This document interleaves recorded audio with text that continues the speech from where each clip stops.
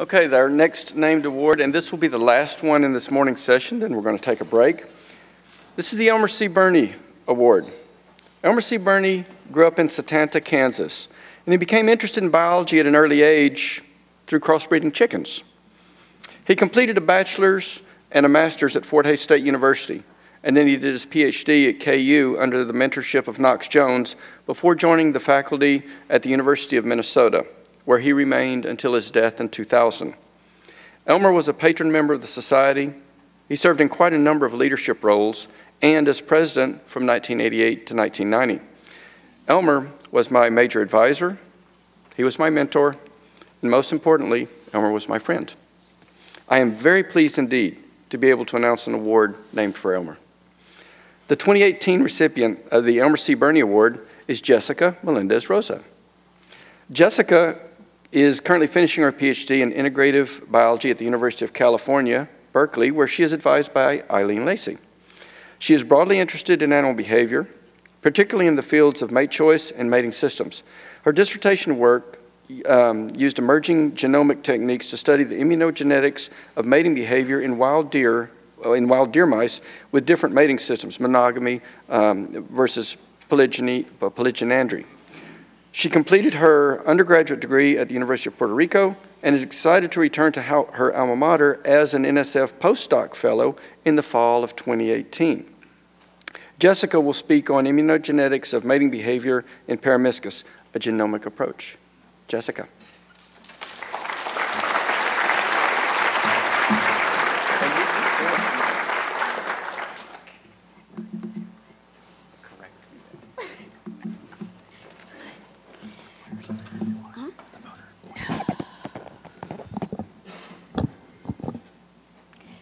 Good morning. Thank you all for coming to this plenary session today. It is an honor to be speaking here, truly. And this is, no, I don't really want. I guess I'll do that. Can everybody hear me? Okay. So I'm going to be talking about some of the work that I did for my dissertation, which broadly dealt with the immunogenetics of mating behavior in mice of the genus Peromyscus. So these are commonly known as deer mice. So when I say mating behavior, I mean, I'm encompassing elements of both mate choice and mating systems. But today, I'm not going to be really talking about the mate choice aspect of this work, except to provide some very brief historical context. And I'm going to be focusing on the mating system element of this work, where I'm going to be talking about immunogenetic expression and nucleotide-level differences between mating system types. So when I say immunogenetics, this is an umbrella term meant to encompass both genes related to the adaptive immune system. So these are acquired immunity. And so these genes are responsible for fast antigen-specific responses to infection. So for example, your response to measles if you've already had measles. But it also encompasses genes related to the innate immune system. So this is our inborn immunity, and this is our first line of defense against infection, and it is non-specific. So the most important distinction to remember between these two categories is that whatever adaptive immunity an animal has is going to depend heavily on the local pathogen community, whereas this is not expected to be the case for the innate immune system genes. So for this reason, today I'm going to be focusing exclusively on genes related to the adaptive immune system. And so probably the superstars of adaptive immunity are the major histocompatibility complex genes, or MHC genes for short. And these genes are broadly divided into MHC class 1, class 2, and class 3 genes. And so MHC class 3 genes are kind of less famous. They're part of the innate immune system. But MHC class 1 and 2 genes are part of the adaptive immune system. So genetic diversity of these genes is expected to be subject to very strong pathogen-mediated balancing selection. So diversity of these genes is driven through exposure to pathogens. And the way these genes work is that they code for cell surface proteins that have a peptide binding groove, and they bind antigens originating from pathogens, and they present them to T cells, and they trigger an immune response. And they were first suggested to be involved in social recognition in 1975 by a man called Thomas Lewis. And the way that works, or is expected to work, is that these molecules get broken up somehow and end up in the urine where they're used as olfactory cues. But that's actually not very well understood. And so this suggestion sparked a lot of research into the correlation between MHC genes and mate choice. And back in the 1970s, a lot of seminal work was conducted in this field, a lot of it by a man of last name Yamasaki. And so they used inbred congeneric mice strains that were identical at pretty much every genetic position except at a single MHC locus. And under these very controlled conditions, they found that females preferred more dissimilar mates. And so probably the most famous example of this type of work would have been dubbed the dirty t-shirt experiments, and you might be familiar with this work by Claude Wedekind in 1995. And so what he did was he genotyped both men and women at a single MHC locus in this complex known as the DRB locus, and then he had women smell the shirts worn by these men. And so what he found was that women preferred the odors of men with more dissimilar genotypes at this DRB locus, and that actually scents that they didn't like reminded them of parents or brothers. So all this to say that most of the work on MHC has been focused on the correlation between MHC and mate choice, and it hasn't really been looked at outside of this field. There is a little bit of work in MHC in the context of social behavior, particularly in mating systems. And so the idea here is that, the idea here is that dramatically different mating types or mating behaviors can have really important impacts on immune diversity. So for example, animals that are monogamous, they're expected to have relatively low exposure to diseases because they're only ever in contact with animals within their pair bond, right? Whereas animals that are polygynandrous or highly promiscuous, an individual may be in contact with numerous animals of the opposite sex. So you have increased exposure to sexually transmitted infections and diseases and other communicable diseases. Because MHC class 1 and 2 genes are part of the adaptive immune system, this is expected to impact diversity of these genes, leading to decreased diversity in the monogamous animals relative to some increased diversity in the highly promiscuous animals. So despite the logical link here, this has been very rarely examined. And most of the work comes from humans, where you find that infection status may be predicted by partner number. In non-human mammals, work is limited to the animals that I'm showing you here. So Malagasy rats, deer mice, and tugos.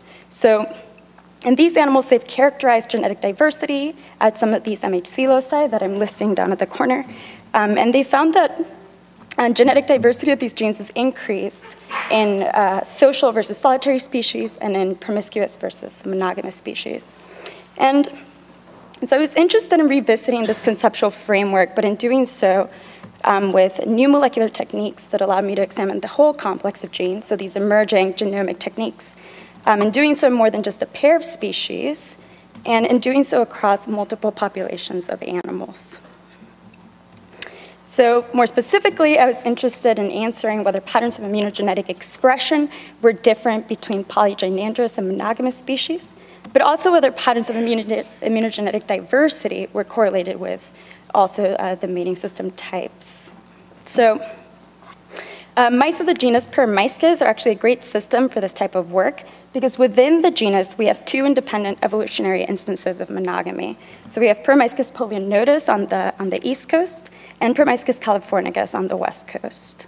And so this mouse, the California mouse, actually has a very unique biology. As many of you probably know, most mammals are either polygynous or polygynandrous, so highly promiscuous, and only about 3 to 5% of species are considered to be socially monogamous. Within these, an even smaller subset is considered to be obligate monogamous. So in these animals, offspring survival depends on both male and female care, and the male and the female are expected to have lifelong pairings. And an even smaller subset of animals are considered to be genetically and socially monogamous, so no extra pair copulations and no extra pair paternities. And so that's where we believe the California mouse falls, is in the genetic social monogamy. So the range of these animals extends from San Francisco all the way to northwestern Baja.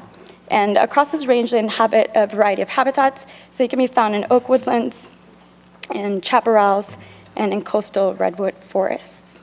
And so, importantly, Across that range, they co-occur with a number of closely related, highly promiscuous species, so namely Peromyscus maniculatus, the common deer mouse, and Peromyscus boylei, the brush mouse. And so it's very important for me to point out that phylogenetically, the two promiscuous species, so the blue and the tan, boylei and maniculatus, are actually quite distantly related. So I actually added boylei to this phylogeny. It's not even in there. And californicus and maniculatus are very closely related. So this phylogenetic distance allowed me to more confidently assess the role of mating system in generating any potential immunogenetic similarities between the polygynandrous species. So to sample these animals, I selected 4 sites across the California mouse range. 2 of these were northern, 2 of them were southern. And they were paired as inland and coastal in order to incorporate some habitat variability into the sampling. And so in the northern portion, we went to the Hastings Reserve in Carmel Valley. This is predominantly oak woodland chaparral type habitat. We visited the Big Creek Reserve in Big Sur, which is coastal redwood type forests. We visited the Emerson Oaks Reserve in Temecula Valley, which is similar to Hastings, kind of oak woodland chaparral type habitat. And we visited the Torrey Pines Reserve, which is coastal chaparral type habitat. At all 4 sites, we find California mice, but the co-occurring promiscuous species is different. So in the 2 coastal populations, we find Peromyscus maniculatus, and in the 2 inland populations, we find Peromyscus boylei. So we use really standard Sherman live trap methods to collect these animals, and at for each population species, we collected 4 females and 4 males. And so from all animals, we collected liver tissues, which is a highly immunoactive organ. And we use these for RNA-seq work in order to look at gene expression and genetic variants. And in the end, we had 32 monogamous individuals and 32 polygynandrous individuals.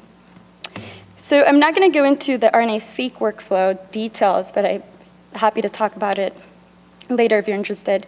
But I do want to highlight some of the analyses we used. So we used the differential expression and gene ontology analyses to find genes differentially expressed between the mating system types.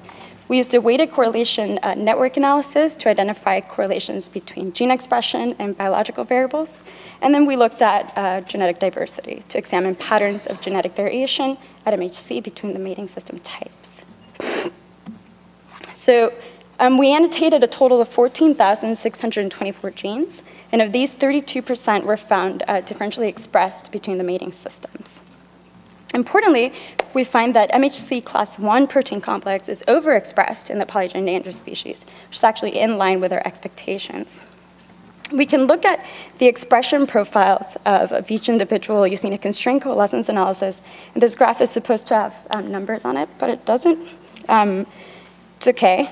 I'll walk you through it. So each dot is an individual. There are 64 individuals on this plot. The blue and the yellow on the left are the polygynandrous species, and the red on the right are the monogamous species. So you can see that despite the phylogenetic distance between the 2 polygynandrous species, these animals have similar expression patterns. So they're clustering together over on the left, and this clustering is highly supported. So we can zoom in to just, that was for all genes, but we can zoom in to just look at MHC genes. And we can do this with a heat map, where here you have genes with high expression in the yellow and with low expression in the red. And we have dendrograms clustering individuals based on expression on the y-axis, on the x-axis, and clustering based on genes based on expression on the y-axis. And so we see the same pattern with the 2 polygynandrous species in the green and in the black clustering together. So it appears that expression patterns are correlated with mating system type in this species. So we then looked at patterns of genetic diversity, and we find that overall, polygynandrous species harbor increased diversity at MHC genes in general, but also at these classic MHC loci that are traditionally looked at. So this graph has genetic diversity measured as pi on the y-axis, and you can see the 2 polygynandrous species are in the gray. They have greater diversity than the monogamous species in the blue. And so this is in line with what has been previously reported for this species back in 2012 for the pair species Maniculatus and Californicus. So it appears that genetic diversity is actually increased in the polygynandrous species. So we then looked at correlations between expression profiles and the biological variables, and we did this using that weighted gene network correlation approach. So what that does is essentially find clusters of highly co-expressed or connected genes, and then it relates them back to external variables. And so you can see that clusters of genes are given arbitrary color names, and you can see those on the y-axis.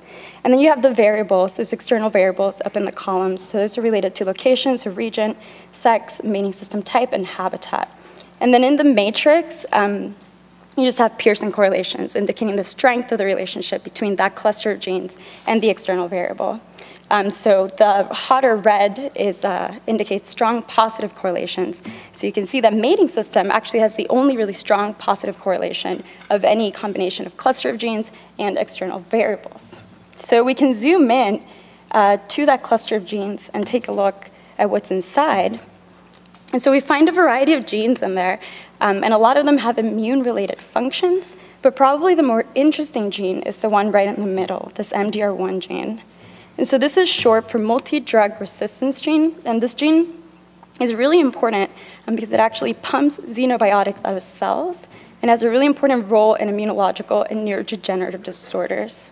And when we look at genetic diversity of this gene, we see the same pattern that we did for those classic MHC loci. So again, we have genetic diversity as pi on the y-axis and the two polygynandrous species in the gray. And you can see across populations the same pattern, where polygynandrous species have greater diversity than the monogamous species. Additionally, we find evidence of balancing selection in the polygynandrous species, but purifying selection in the monogamous species. And so this suggests that polygynandrous species may actually have evolved to cope with that increased pathogen burden in kind of novel and unique ways that we may not be aware of. So to recap, are patterns of immunogenetic expression different between polygynandrous and monogamous species? Answer is yes, or apparently. And are patterns of immunogenetic diversity different? Answer is also yes. So what can we learn from this work?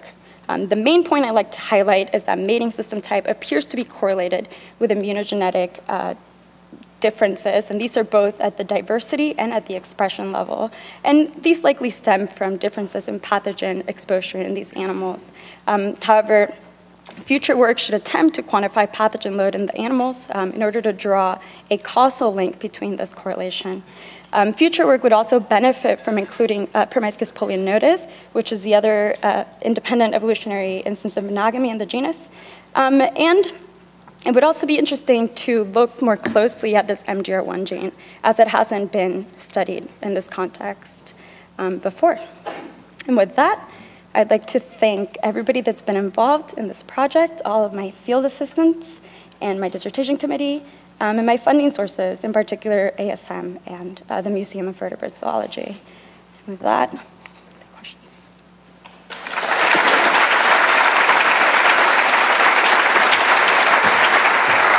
Thank you, Jessica. All right, did I go down? We've got some time for a question or two.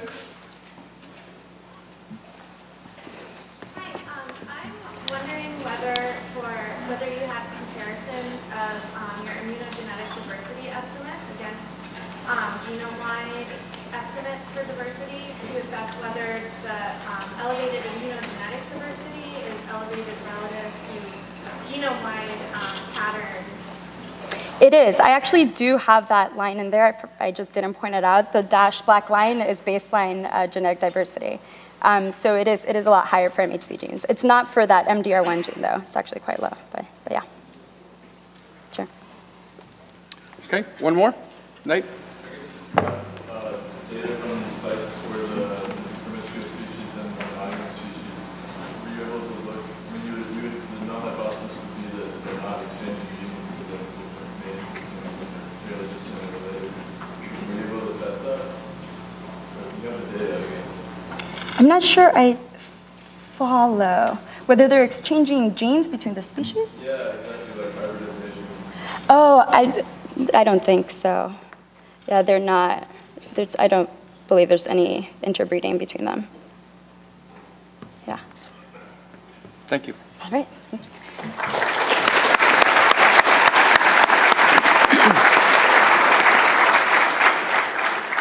This is not the end of the first plenary session. This is an intermission. There is caffeine.